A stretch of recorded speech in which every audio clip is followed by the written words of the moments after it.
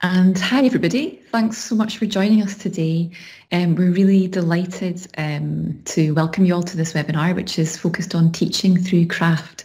So as Neil said, I'm Katrina Duffy and I'm one of the team driving a new initiative called Make Learn alongside Lucy McEachen and our partner on the project, Irene Kernan, who's the director of Craft Scotland. So this webinar is for you, teachers working in primary and secondary education with an interest in how craft and making can be incorporated across the curriculum and the benefits that it can have for learners. As Frances said at the start there, we'd love to know who you are and where you're based. So please do introduce yourselves in the chat if you can. I know your cameras and microphones aren't turned on. So we've had a little bit of a late start today and we're hopefully here until 5 p.m. or maybe just after if you have the time.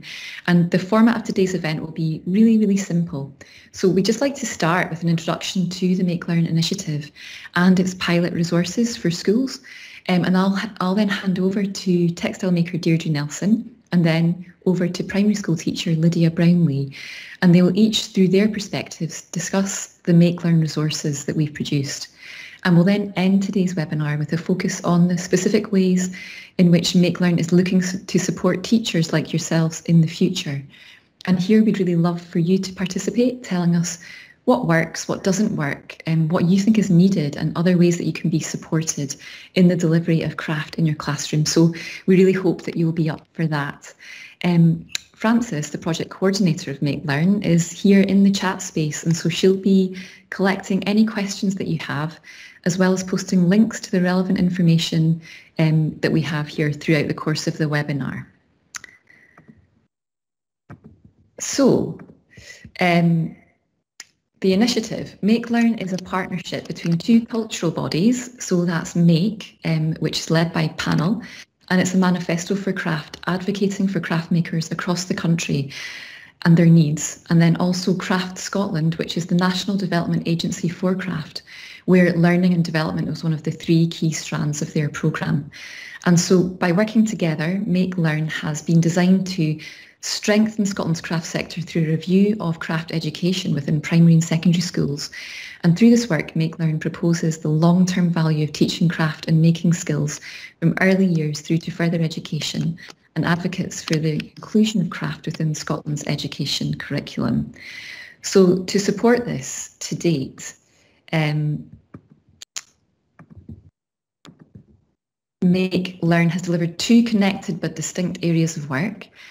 Firstly, a research paper that provides us with key recommendations and next steps. And a link to the paper is posted in the chat if anyone would like to have a read through that later on.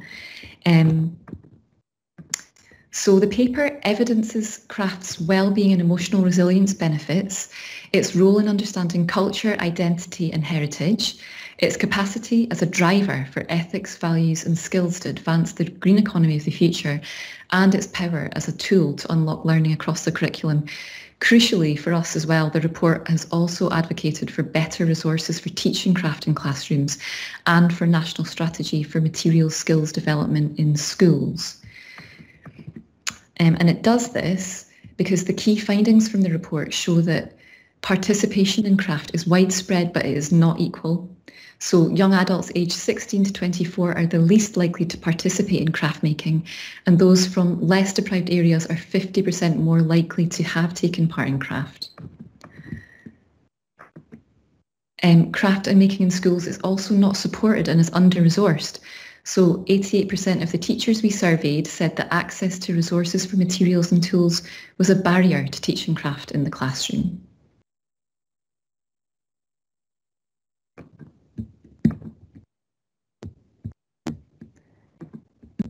And the loss of peripatetic art teachers in primary school, reduced teaching time in BGE, art and design at secondary school, and competing priorities with ICT and digital technologies in the technologies curriculum have all contributed to reducing craft and making in the classroom.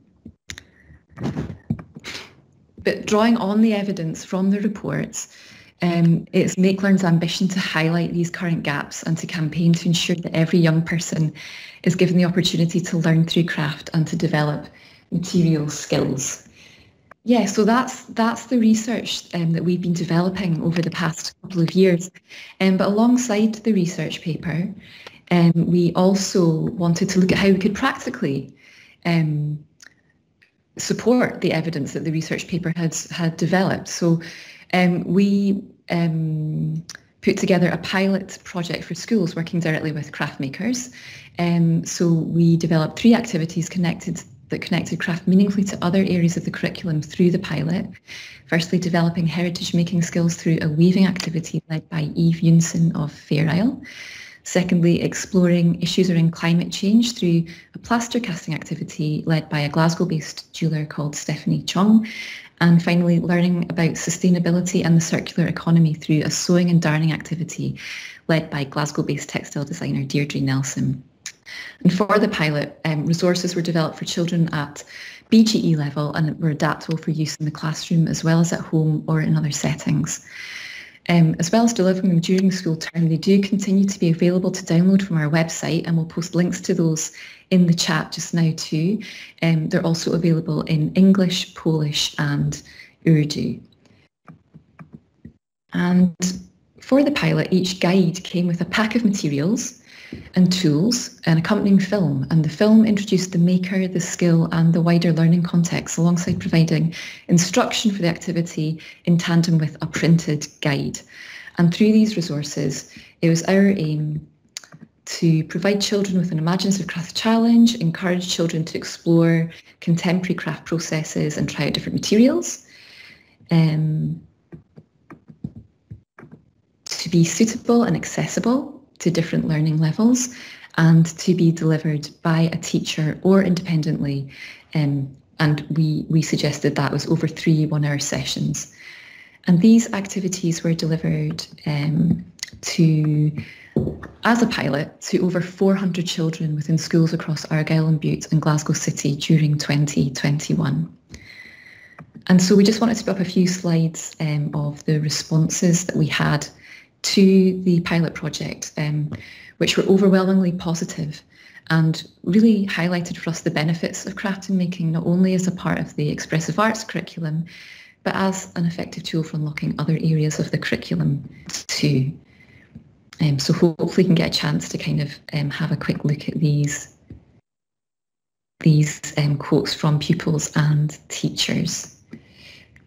Sorry, I'll just move back there. So that's a quick introduction to the project.